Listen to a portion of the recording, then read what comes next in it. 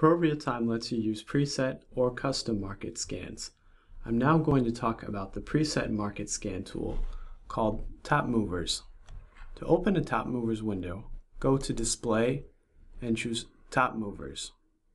You can open two of these windows. There are several options for the preset scans. You can look at variations, pre-opening, candlestick form detection, and order book top movers. Here you can select the market. You have a choice among full markets such as NASDAQ All or market segments like the UK 200, CAC 40, or DAX 30. We're going to look at the DAX 30 right now. For the criteria, you can choose top movers in the up direction, down, volume in units, volume in cash, opening gap up or down, and abnormal volume. You can also choose since when.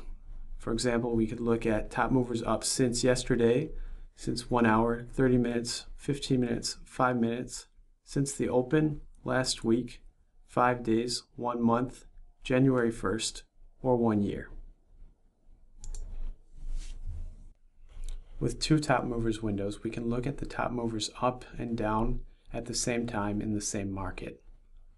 To open charts from the top movers window, click the plus chart icon to open the chart in a new window, or just click on the name of an instrument to change the linked charts to that instrument.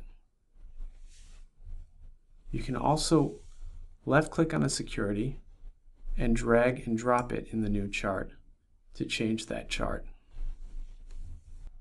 Like other lists in the platform, you can sort top movers lists by clicking on the names of the columns. You can also customize the columns by clicking on this wrench icon.